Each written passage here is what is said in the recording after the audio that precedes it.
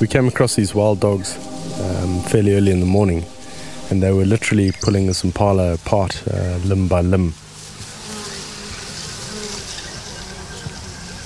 Really making quick work of this female impala. They must have killed it possibly half an hour before we got there, and they'd already pretty much finished most of the carcass. And when they'd all sort of had enough, they began this interaction dogs normally do, sort of celebrating the kill. A lot of playing and jumping and just interacting, strengthening those bonds, the success of them as a pack. They started all scent marking, rolling on the ground, and then each in turn urinating. There are 3 males in this pack and 1 female, and even the female as well, all sort of urinating in one place and then defecating. A couple of them did that in exactly the same place. There was a whiteback vulture watching them and a hyena. There's still a lot of meat on the carcass, and the hyena then took his turn.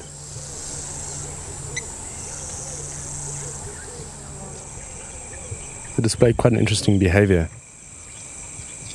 The first thing that he went for were the legs of this impala, slicing through the skin that attached it to the carcass and then separating the leg and then literally just crunching the bone,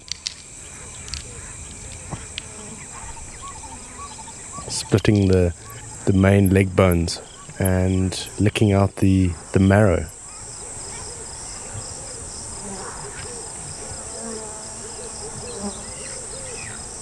This guy was definitely after marrow, and he knew that the dogs weren't able to access that.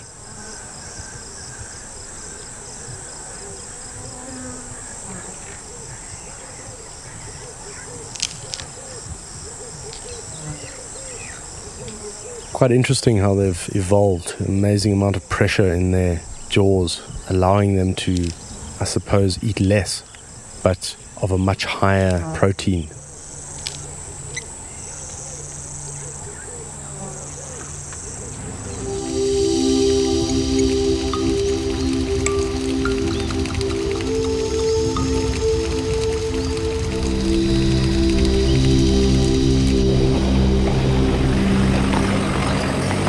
When we began our climb, the weather wasn't too bad and the drive was quite enjoyable.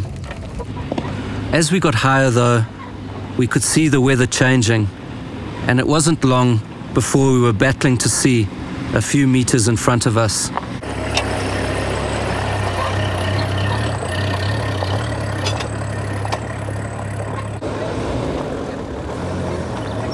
It was only 4 o'clock when we reached the top, but it seemed a lot later as it was so dark and cold.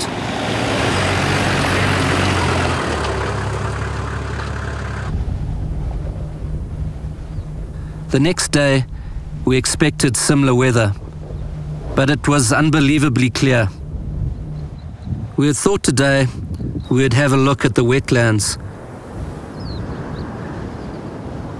The biggest difference was that the landscape had defrosted and transformed. Streams and rivulets covering the wetlands in front of us.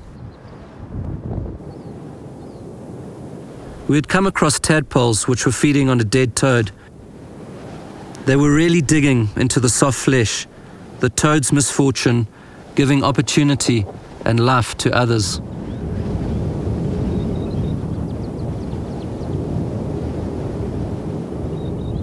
We managed to spot a few Drakensberg River frogs. These tadpoles and frogs can withstand sub-zero temperatures, snow and ice. But what is interesting about them is that they are endemic to this Drakensberg-Lesotho area, another fine example of a species known only to be found in this specific region in the whole world.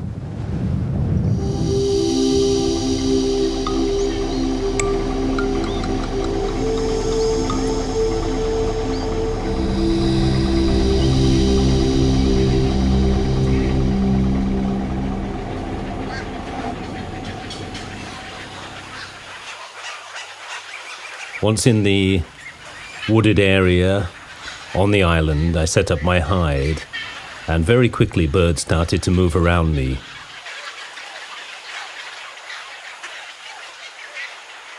Black-crowned night herons were much in evidence on the woodland floor. A juvenile black-crowned night heron also was walking around on the woodland floor, and then took to a branch where it really just rested up and did a bit of scratching. Looking around, I saw several others, one of which was having a very good scratch. It began to make me feel itchy sitting in my hide. I was sitting in the leaf litter there and wondering what else was crawling around in there with me.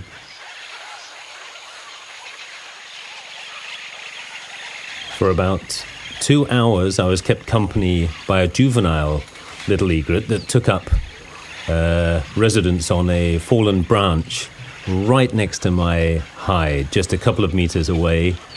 Seemed to be totally unconcerned by the camera sticking out to the side of the hide.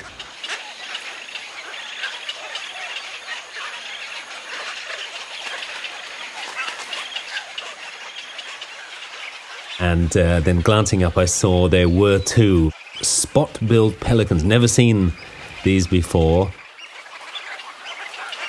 A little cormorant landed in the tree right in front of it. And the cormorant itself is not a small bird, but it was absolutely dwarfed by the pelican. Quite amazing.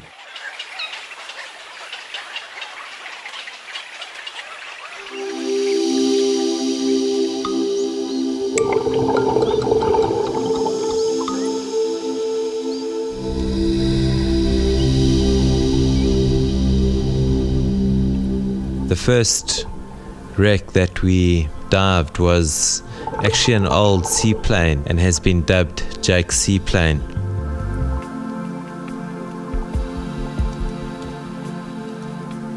The propeller still well and truly embedded in the reef, with the one blade still sticking up, and the whole propeller and engine has actually broken off from the main fuselage.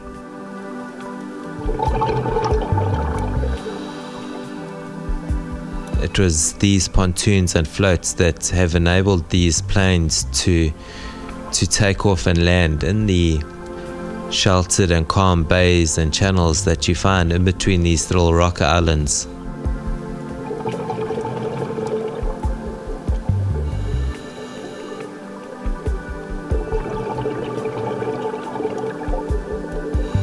This aircraft is a 11-meter long reconnaissance aircraft.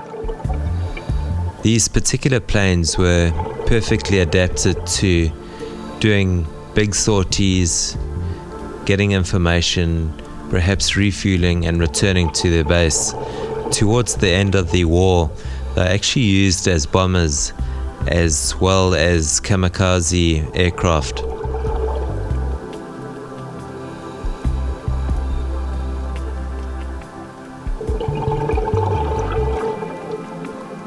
Moving down the wreck, you can see there's still some of the glass is even still intact in the cockpit.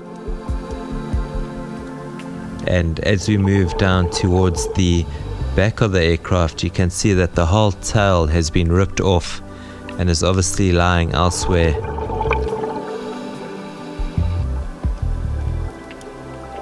Two small nudibranchs moving up the fuselage and quite humorously having a little peer into the cockpit.